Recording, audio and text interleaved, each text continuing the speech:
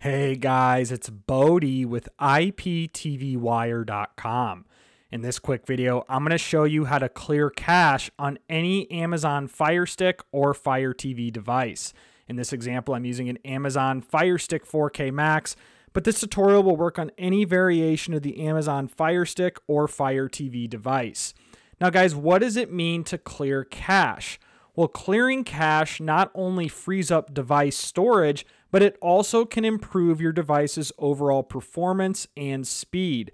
So if I hover over the settings icon on my Firestick Max and click Applications, then click Manage Installed Applications, and if I come down to one of these apps as an example, so we'll use Freevee here, you'll notice on the right-hand side it has some information.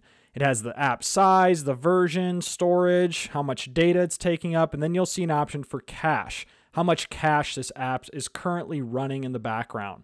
So guys, what I'm going to do is I'm going to click Freevee, and you'll see there's an option to clear cache. So I'm going to click Clear Cache, and you'll see the cache is now 0. And typically what I also do if I'm clearing cache is I also like to clear the data for applications just to help free up more space on my device, as the Amazon Firestick has very limited internal storage to begin with. So I'm going to go ahead and start clearing cache for some of these other applications, such as Prime Video. Any application, guys, that you are not using, I would suggest clearing the cache, as it will only help your Firestick performance in the background. So I'm going to clear cache for Silk. I'm going to clear cache for the YouTube application. And then overall here, I believe I cleared about 5. We'll do this for photos too. Clear cache, clear data. And that's it, guys. That is just a really quick tutorial I wanted to show you on how to clear cache on any Amazon Firestick or Fire TV device.